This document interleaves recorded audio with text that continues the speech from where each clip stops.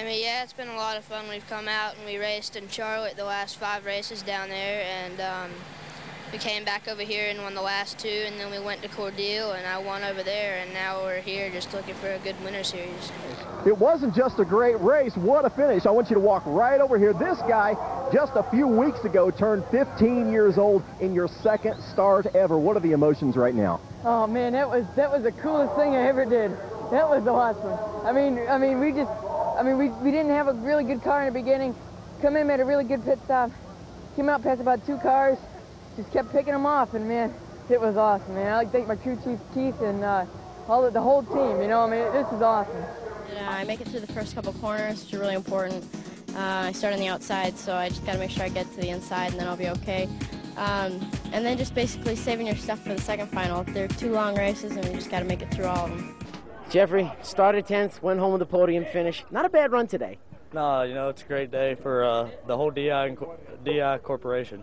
You know, me 2nd, Trevor 3rd, and Jesus 4th. You can't ask anything better, well, other than to win, but, you know, you can't ask anything, I don't think, better out of us 3 drivers considering the amount of time we got on a road course. But, you know, honestly, I'm about as surprised as everybody else. I didn't really expect it coming here to the Glen, but it's an awesome facility, great place, and I picked up on it pretty quick, a little quicker than I thought I would, and it's just absolutely a blast out here in these. Well, you've got a lot of guys starting behind you with a lot of road course racing experience, a lot of road course ringers in the field. How are you going to keep them behind you?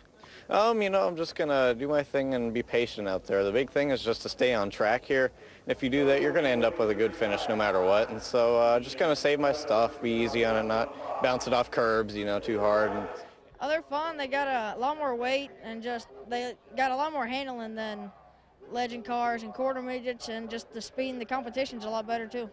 Dad's at the Sprint Cup races on the weekends. You're here racing, but how often does he call you during the course of the weekend? He probably calls me 3 times a day, just seeing how everything's going and what I think of the car, and he kind of gives me pointers of what to do, even though he's not even here, but it's pretty fun. Well, I want to be a race car driver someday. It's a great sport. I love it to death. It's all I've ever known, racing. Johnson, age 17, and you showed 71 years of experience making that B-lane choice, because it was death to everybody else, but that one time with all that lap traffic, it really paid off for you. Yeah, it paid off real well. Shannon looked like she was going to get tangled up with some lappers in there, and I kept my momentum up and went out wide, and yeah, right there, the guy got in her way, and the Goodrich tires hooked up the whole way, no loose spins or anything, and here we are once again in victory circle. Over that corner, when you come out of it, it's bumpy, but when you come into this corner, it's bumpy. Uh-huh. It's not bumpy up by the wall, though, right? Nuh-uh. Where's the car slide at? In these things. On the concrete? Yeah.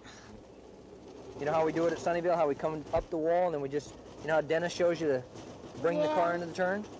Well, he tells me cut into the corner. I know. Cut into the corner, right. Okay, so but that makes it slide